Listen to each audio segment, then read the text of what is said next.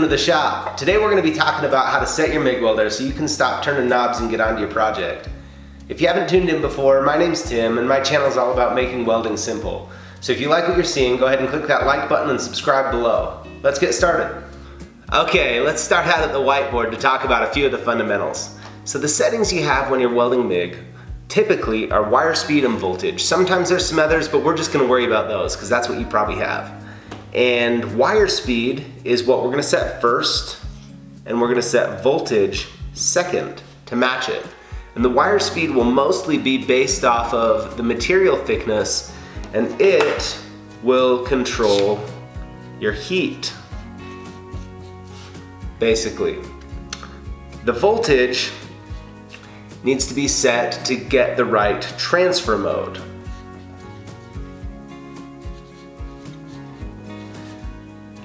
Now, the transfer mode has to do with how the wire that comes out of your MIG gun interacts with the metal below, okay? And there's not an arc lit all the time if you're welding what's called short circuit transfer mode. And that's probably what you're doing if you're just getting started with welding steel. If you're welding aluminum, you're gonna have spray transfer, so it'll sound a little more like a hiss, and that'll be a little different, but the principles still apply in this video. You're just going for a little bit different outcome with regards to your transfer mode. But for most of us, we're gonna be welding short circuit transfer MIG. And what happens there is the wire comes out when you pull your trigger, it comes out of your MIG gun, and it'll contact the metal and it'll get hot because the electricity going through there will heat up the wire from electrical resistance, and then that will melt off and you'll form an electrical arc between the workpiece and the wire, and then it'll keep getting longer as the wire melts off and longer until it's long enough that the voltage can't maintain an arc over the gap between the workpiece and your wire, and you have a new gap opened up, and the wire feeds down till it contacts the metal and starts the process over again. And it's important to recognize that voltage and wire speed have to work together in this way so that you get the right transfer mode. And that's why when it's running right, it'll sound like this.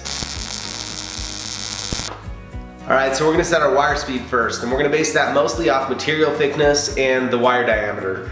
And so you can take a look at this chart here, grab a screenshot. This is based off of some rules of thumb that came out of MIG Welding manual from Miller, and I just did the calculations there for you. So this can give you a good starting point. There's also these little slide rule calculators that you can buy.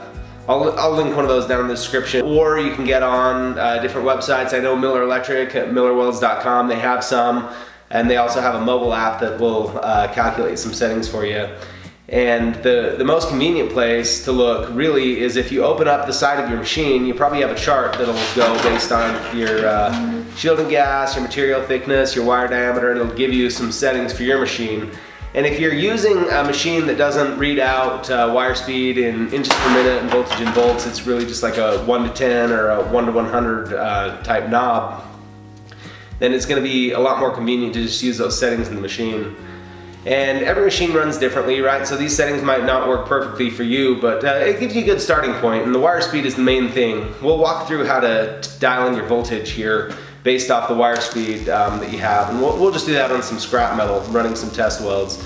But before we do that, just want to make one note. If you're welding in the vertical or overhead positions, you're going to want to dial it back a little bit. You might go down about 1 material thickness, and that seems to work pretty well for me. So go on the lower end if you're going to be welding out of position, and it's a best practice to dial in the weld in the position that you're going to run. I've got my machine set up here. I've set my wire speed to 60, which is I think where it needs to be, and my voltage I've turned clear down to 2, even though I know I need to be right between a 4 and a 5 on my Miller-Matic here. So anyway, I'll go ahead and start welding, and you can see that the wire is making sort of a machine gun type sound. And what's happening there is the wire is just stubbing out down against the material because the arc isn't able to burn back very far with that voltage. Remember, because it's going through this process where it shorts out and it burns back. and that's not really running the way that it needs to be. So here with the 3, you can see that it's able to keep up a little bit better with that wire speed, and the voltage is burning back a little more, but you're getting kind of the same thing going on. Moving on to a 4, now it's running pretty good. This isn't too bad. And moving on to a 5, this is actually even running a little bit better. And so this is right where I want to be, right? And especially since I'm welding 1/8" thick material, I want to make sure I'm getting some good penetration here. And so 5 is running good. This is what you're looking for. I'm going to keep going, moving on to a 6. It looks like you're starting to get a little bit of spatter shooting out, because remember, the voltage is going to control how far that arc burns the wire back, and so you're starting to get a long arc and a little bit more sporadic activity going on there, and you're going to shoot some material out. So that's one, you know, telltale sign that you may be running too hot. Keeping going here to a 7. It's just getting worse. Then here at an 8, all we have going on is, you know, it's not even shorting out, it's just making a mess. Let's take a look at how the welds turned out. So let's start here with our voltage setting of 2. You can see how it's just piled right up on top. It didn't have a lot of heat getting in there. It was really just kind of a mess. Getting on, it's just looking better with 3, 4, 5, and 6 all look pretty good.